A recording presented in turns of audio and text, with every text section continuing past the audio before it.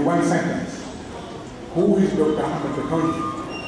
I would say Dr. Ahmad Totonji is Dr. Ahmad Totonji. There is no limit of what you people can achieve for your people in this country. We should not be miser. We should not be selfish. We should share this Islam with everyone who is around us. And the Quran says, لَن تَنَالُوا الْبِرَّ حَتَّى تُنْفِقُوا مِمَّا تُحِبُّونَ. You will not get the maximum of the best of the good deeds unless if you give from what you love.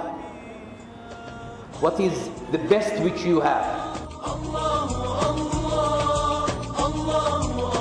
أعوذ بالله العليم من الشيطان الرجيم. بسم الله الرحمن الرحيم. الحمد لله رب العالمين والصلاة والسلام على رسول الله صلى الله عليه وسلم. السلام عليكم ورحمة الله وبركاته.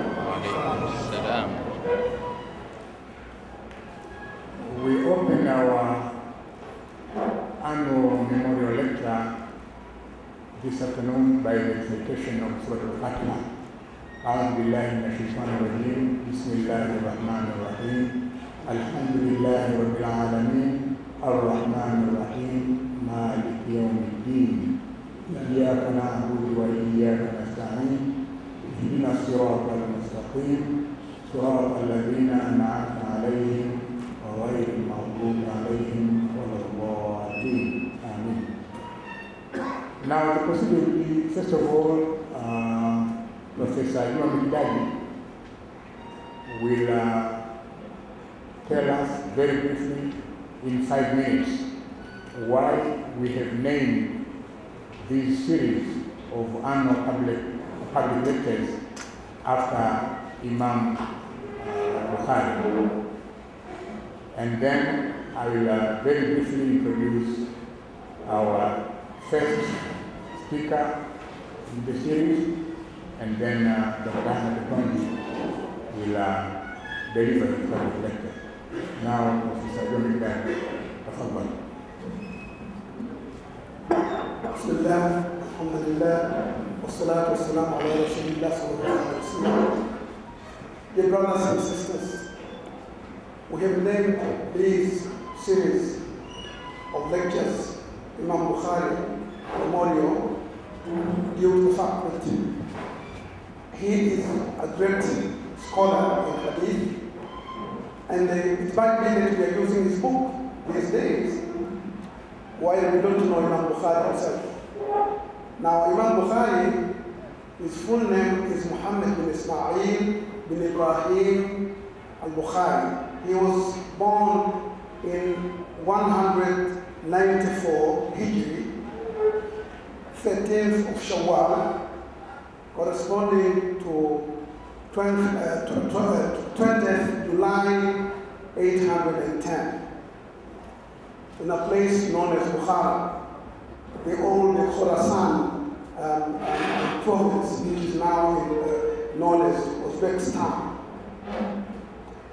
He is a great Muslim scholar in Hadith due to the fact that he started his career in Hadith while he was 11 years only. And it is said that within 2 years, he memorized about 100,000 Hadith.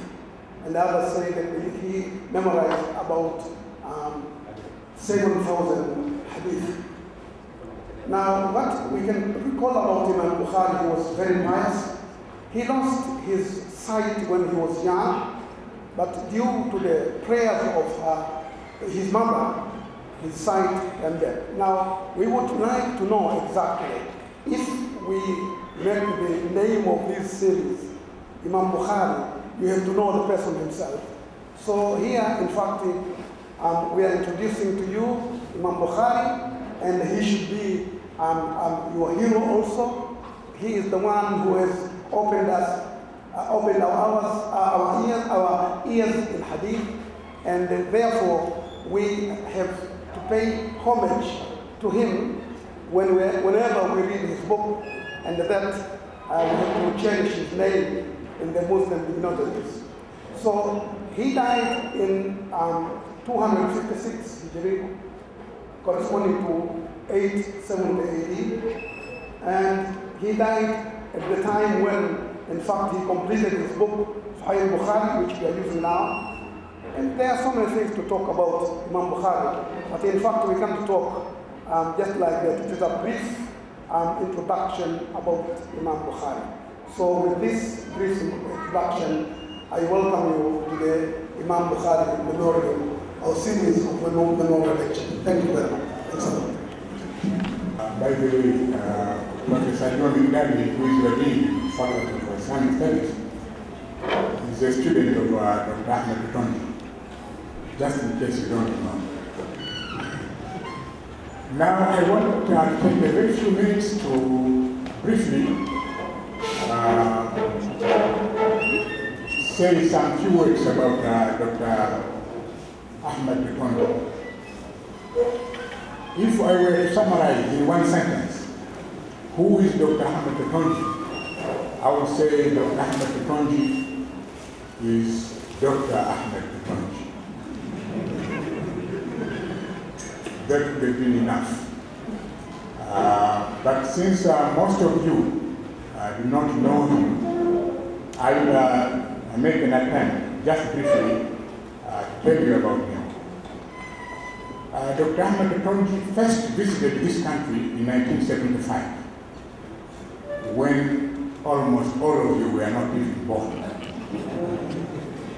And he came here not as a tourist, but he came here because he was following up issues connected with Muslim education here in Tanzania. So those who are young enough, I recall, those early days in the 70s. But I would like you to note that Dr. Ahmad Totonji has played a very crucial role. First of all, in uniting Muslim students all over the world. Way back in 1966, 42 years ago, he was initiating the efforts to unite Muslim students in all parts of the world. And on 1st December 1966, he wrote a letter which should be written in the letters of gold, when he was trying to make these efforts to unite Muslim students all over the world. One part of that letter, which he wrote at the time when he was a student in the US and Canada, leading student there, he wrote a prayer which I will explain why I think that prayer was granted. Allah granted this prayer, at least as far as he is concerned. When he was concluding that letter about uniting Muslim students all over the world, he said, "May Allah bless you and help us all." Now, there are so many things, but I would like to say that Dr. Totonji is also a co-founder of QIT, International Islamic Institute of Islamic Thought, which is headquartered in Hamburg, Virginia. And he has visited many parts of the world promoting this.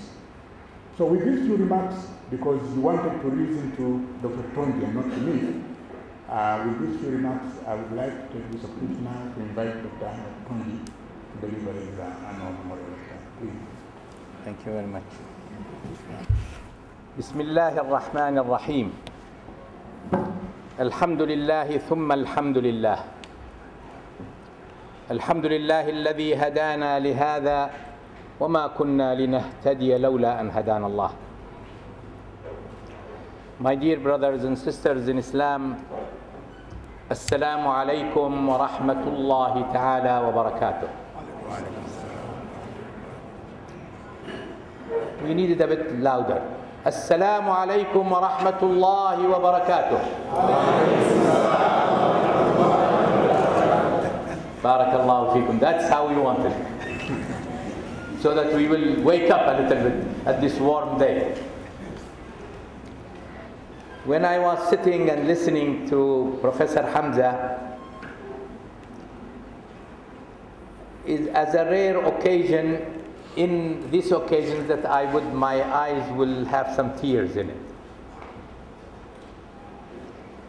Because many of the things which he mentioned, it was a part of my system of working with the Muslim youth and the students.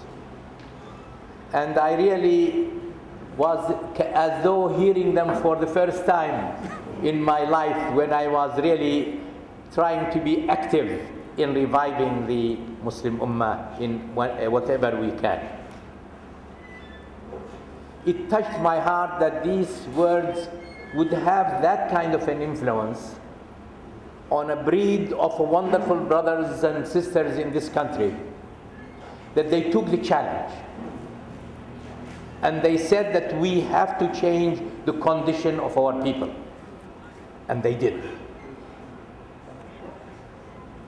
In those days which we are talking about with Professor Hamza, we did not have schools, we did not have institutions, we did not have important officials in the government, we did not have cabinet members that easily and so on. Alhamdulillah, we have come a long way. But that is not where we want to stop.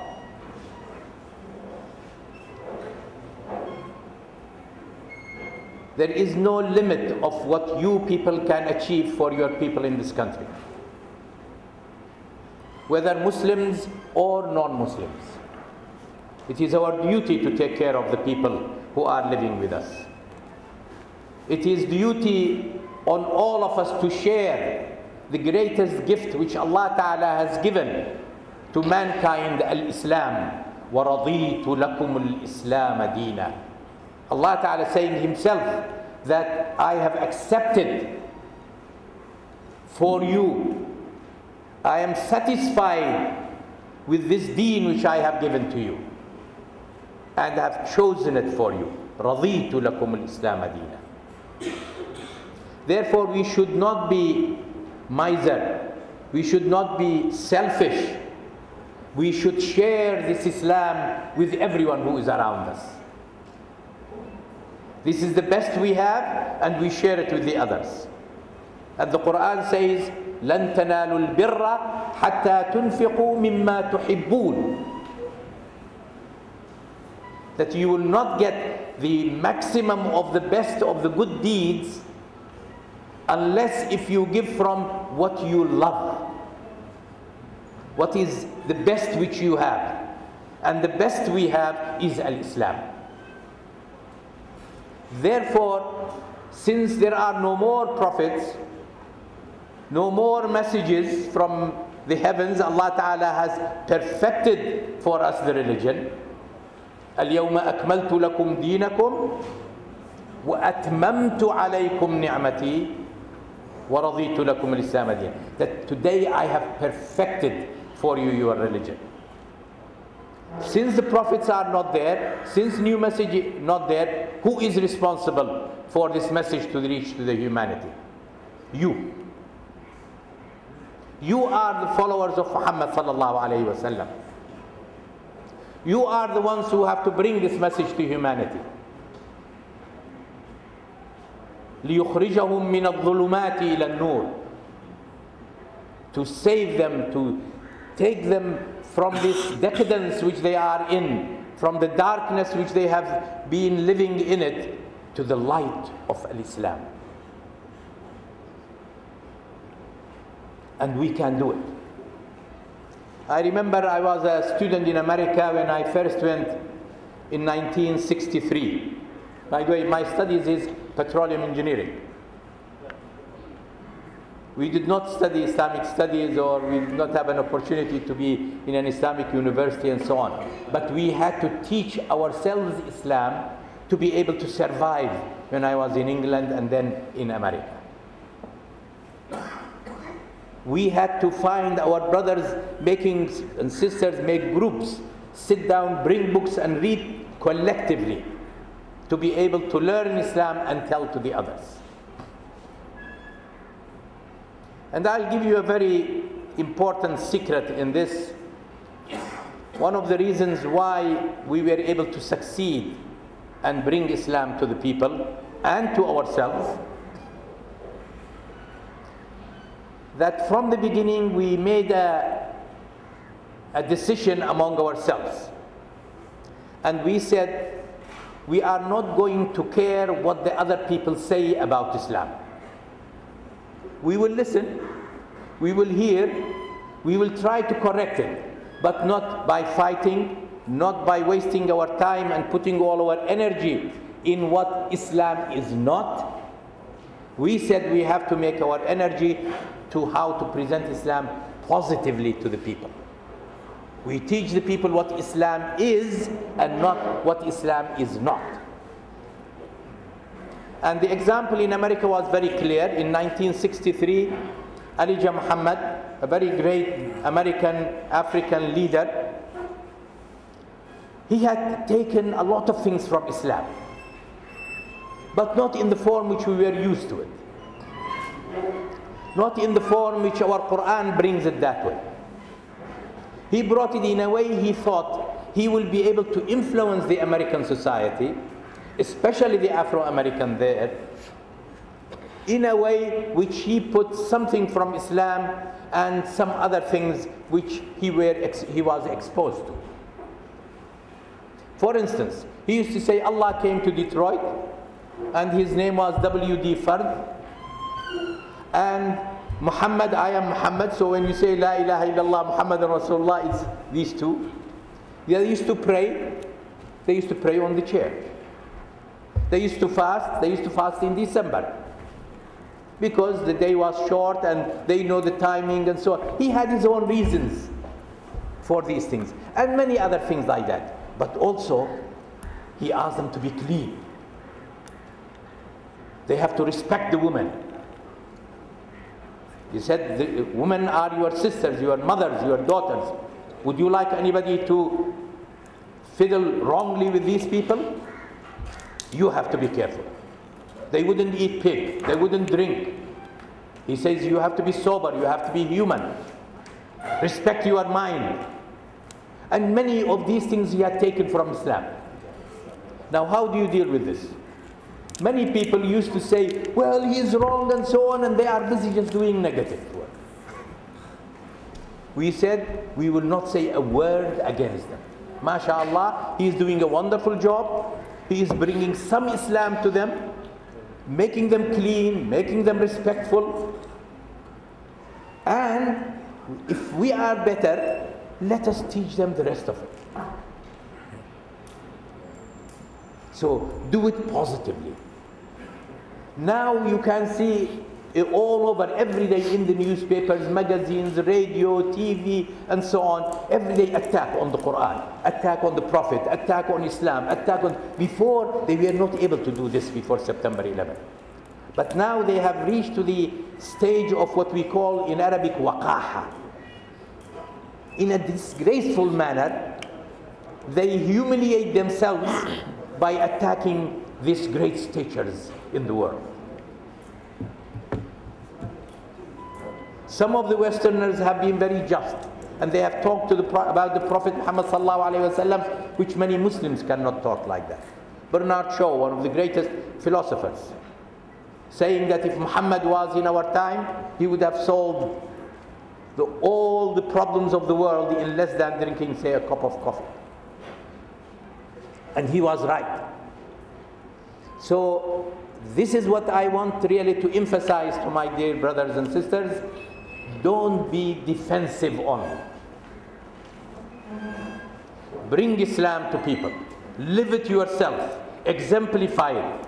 And present it to the people as a model. In America, between 1963 and 72, the first period which I lived in America, about 8-9 years, about 1 million to 1.5 million people became Muslims. We did not have the sword in our hand so that we defend ourselves. We were not ruling in America. The black people in America, they were very much humiliated at those times. I have seen on the restaurants myself with my own eyes in '63. Blacks and dogs are not allowed in this restaurant. In another, blacks, Jews and dogs are not allowed in this place. And you know a lot about American history and the civil rights and so on. This Elijah Muhammad was able to cleanse many people. May Allah bless his soul. We went as an executive. I was then 1965 president of the MSA of US and Canada. Went to him, I told him, we know what you are doing. We cannot do what you are doing. And I really believe it even today. We could not do even 10% what he was doing. And we will not say a word against you, although we have some differences of understanding on things. Just give us an opportunity to teach your people Arabic and Islam. Allow us to go to your mosques and give you this. And we made an understanding. Alhamdulillah, we never said a word against him. And he gave us access to his people. His son Warithuddin Muhammad, who passed away, rahmatullahi alayhi, in Ramadan, last Ramadan, he used to come our study circle in Chicago. He learned Islam. He knew what true Islam is. And he had other elder brothers. And one of them died just about 2 months ago, Herbert Muhammad. He did not put the other ones after him to lead his people. He chose Warithuddin. And he knows Warithuddin knows the true Islam. And in 1 year, we had 90% of the people who were followers of Elijah Muhammad following the true Islam. He was a great man. And he told them very clearly, my father is one of the greatest people I know. He has done a wonderful job and he has brought us to this state. But we are still just moving. We are babies. We want to learn the true Islam. We had a program for all their imams. And this is very important. When you give the message to the leadership, they know how to give it to their people better than you and I. And with the help of Allah, this about 1.5 million people became Muslims. Only about 10% remain with Farah Khan. You hear his name, maybe. Yeah. He's also a good man. He knows Islam. But he still thinks like Elijah Muhammad, this is the way he can only influence the people. It's fine. We will take from there and get them to the other side as well. So if we were to fight, we would have been killed, they would have been harmed. And Brother Malcolm X, rahmatullahi alayh, Malik Shabazz, when he went to Mecca and had a dinner with King Faisal and many other Muslim leaders and dignitaries and so on, he saw the true Islam. The true meaning of the verse of the Quran, Ya ayyuhan nas, inna khalaqnakum min dhakarin wa untha, وَجَعَلْنَاكُمْ شُعُوبًا وَقَبَائِلَ لِتَعَارَفُوا إِنَّ أَكْرَمَكُمْ عِنْدَ اللَّهِ أَتْقَاكُمْ.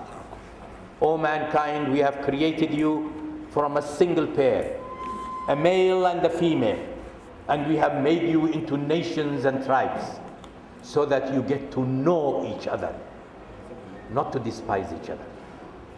Indeed, the best among you are those who are most righteous, muttaqeen, the one we were talking about in the khutbah today.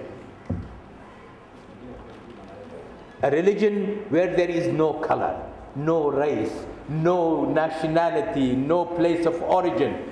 A man is born in Mecca, he is no different than a man is born in Arusha. They are all the same. No distinction except through their actions and deeds and their commitment to the commandments of Allah. Inna akramakum indallahi atqakum. Malcolm came back to America, started attacking Ali Muhammad. So I went to him and talked to him and said, Brother Malcolm, please, this is not the time of you spending your energy on the negative.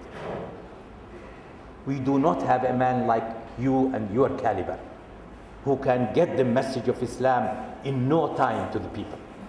Put it in a positive manner. And I saw the tears in his eyes. He said, Ahmad, I have taught them the wrong Islam. I have brought them here. What do I do in Yawm al-Qiyamah in front of Allah Ta'ala if I don't tell them that you are wrong? I said, Brother Malcolm, but your message is more important. What you can do. But you know, Allah Ta'ala chooses some people to become shaheed. By the way, shahada is not something you aspire for it and you do it. No. وَيَتَّخِذَ مِنْكُمْ شُهَدَاءَ. In the Quran, he says, وَيَتَّخِذَ مِنْكُمْ شُهَدَاءَ. He selects who becomes shaheed. In Battle of Badr, who becomes shaheed? Those are known. Allah Ta'ala has chosen them. Even if you try, you get 50 times to the front, nothing happens. And Allah Ta'ala has chosen him shaheed. He continued his attack. In a speech, 12 noon, in New York, in a very big hall, in front of him, at least 2,000 people were there. They entered each one from a corner with a gun. And they shoot. We lost a great leader on any level you can talk about. I remember one day in New York, he was speaking in a square, and about maybe 700-800 people were there. And we were listening to him. And the whole rain came in such a pouring manner, all our clothes was water. I did not see one person leaving the audience. In this rain, in New York, in front of all these people, not anybody was willing to leave. They did not want to miss a minute of what he is saying.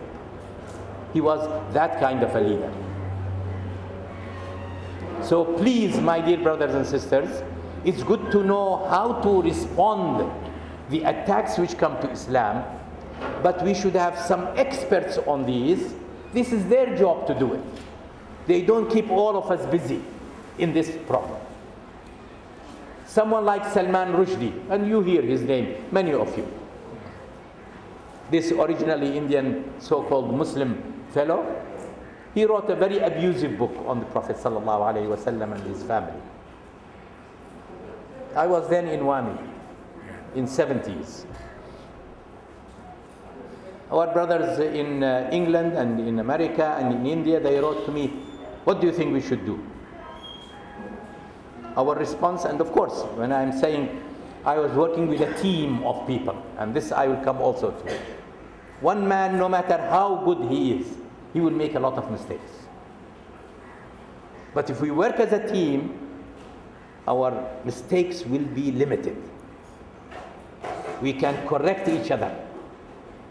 And we listen to each other and we come to consensus of opinion and we act.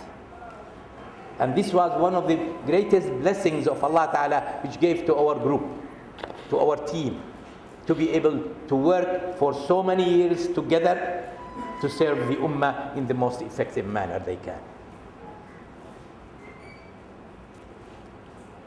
It is not difficult to make a team. We want each one in their expertise, they fill one part of the issue which we are in it. We do not need all of them to be like Khalid bin Walid, or Abu Bakr, or Umar, or Ali, or Uthman, or Talha, or Zubayr. We need all of them. And the Prophet ﷺ, his strength was that what he did, he knows what is the personality of Abu Bakr, he knows what is his point of strength, and he knows where he is weak. He pushes them in the area where he is best and grow and become a giant. He does not put him in the area where he does not have expertise or he is not strong enough. If you bring Khalid bin Walid and put him in place of Abu Bakr radiallahu anhu, he will not be able to do a good job. Or if you bring Abu Bakr and put him in place of Khalid, he cannot do a very good job. But each one of them in their position, they are giants. So when you put these giants together, they cannot be defeated. And that is what exactly the Prophet ﷺ did. Their number always were very small and the enemy were much bigger. And they were able to defeat. Because he had made the team for them.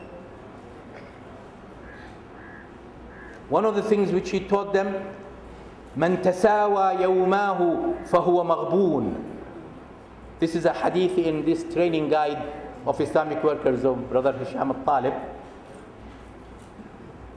مَنْ تَسَاوَى يَوْمَاهُ فَهُوَ مَغْبُونَ. If 2 days passes by you, and you don't make some improvements in the next day, you are a loser. Which means, I don't accept, the Prophet tells the Sahaba, I don't accept from you to remain the same level as you were yesterday. You have to improve. You have to learn more. You have to do things better. You have to be more friendly with your friends. When you go to your home, you will have more smile. Anything but positive. New approach on things. That is how these wolves of the Arabia, each one of them were like an individual wolf. He brought them, he tamed them, gave them the khuluq al-Quran, the character, their character became character of the Quran like himself, and he let them bring nur to the humanity. The first 13 years in Mecca, in the da'wah, everything was going worse. More persecution, more torture, more difficulty, to the extent that the Prophet ﷺ himself had to think to leave out of Mecca and go to Medina. And of course, in Medina, he found that things will bring to a takeoff. You know, the plane taxis for a while, then it takes the full speed. It takes off, leap. And this is exactly what happened in Mecca. They taxied until they reached Medina, 1 or 2 years and so on. It leaped. In 10 years, they brought the topmost civilization ever has come to humanity. And with a people who did not have any knowledge, who did not have any education, who did not have this, except the education of the Quran and the tarbiyah in the school of the Prophet ﷺ. They went through a lot of difficulties and training in Mecca. You think those muhajirin, many people can equal them? He trained them 13 years. They were able to move the world. 1 + 1 is equal to 11 إذا كانوا على قلب رجل واحد. What does that mean? 1 + 1 is as effective as 11 people if they are in synergy. The word synergy, they are understanding each other. They work in unison with each other. Each one, by just indicating, knows his brother what he is meaning and what he is doing. This is على قلب رجل واحد. And he made the Sahaba like that.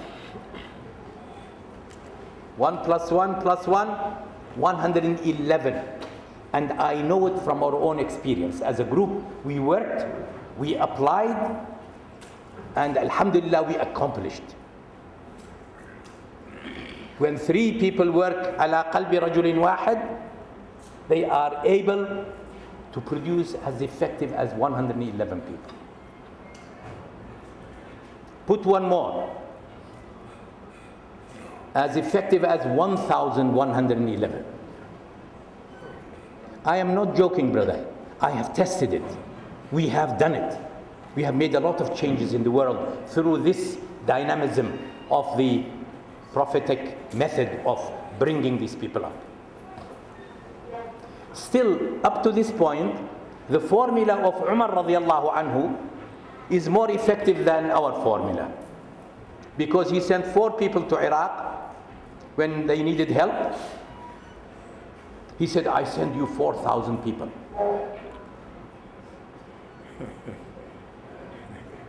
Saad looked around, where is the 4,000? He saw them.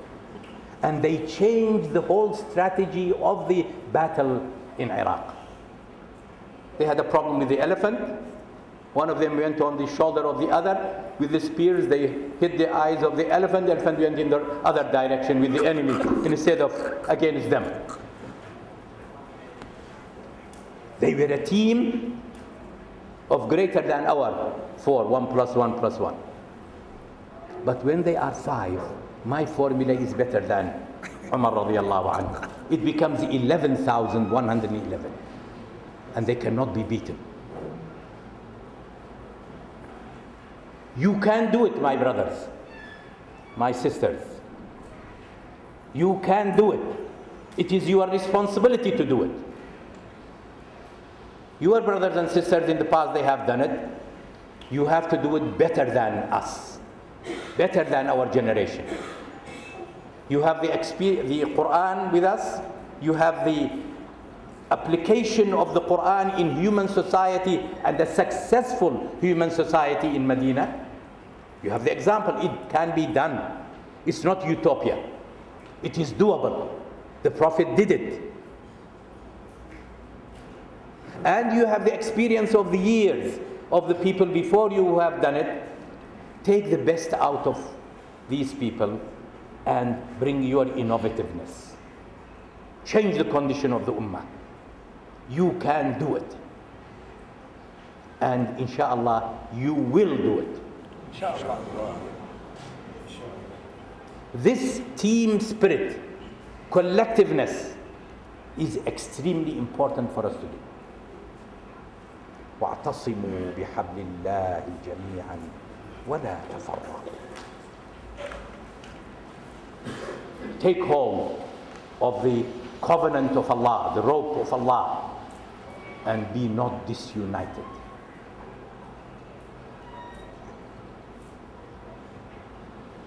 You can do it. But there is a technique to do it.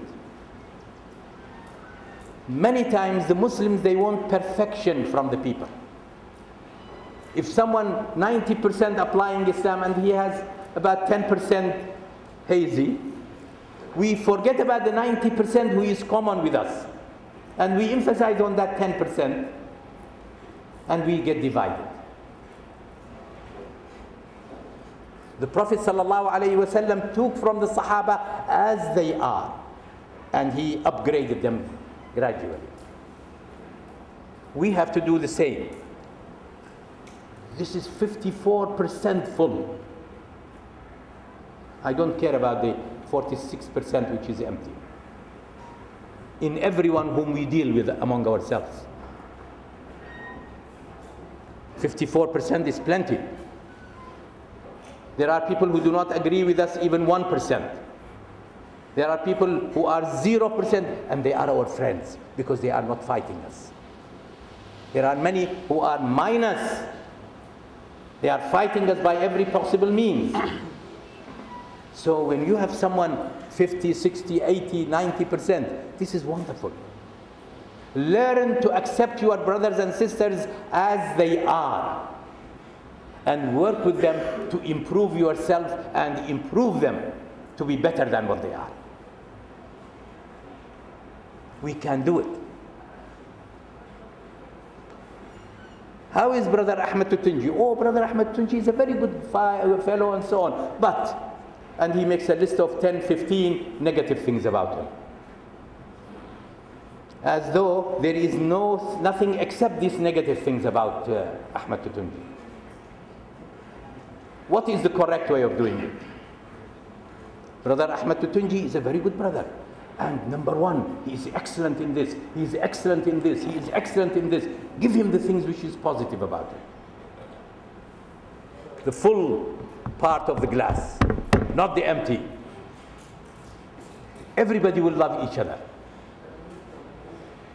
To the extent if you have only one good thing in your brother and he is doing so many other bad things, forget about it. You don't know about that. You know that good thing. And I'll give you a practical example. Last night I was talking with some of our brothers, and I have a very practical example which I fulfilled.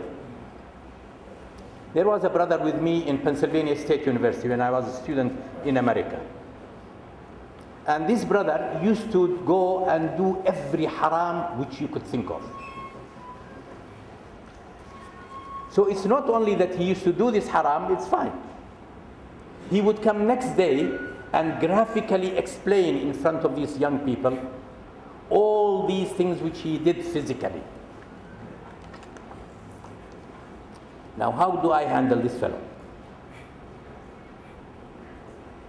And he was a very jolly person and lovable, really. So I told him, brother so-and-so, you are a very nice fellow.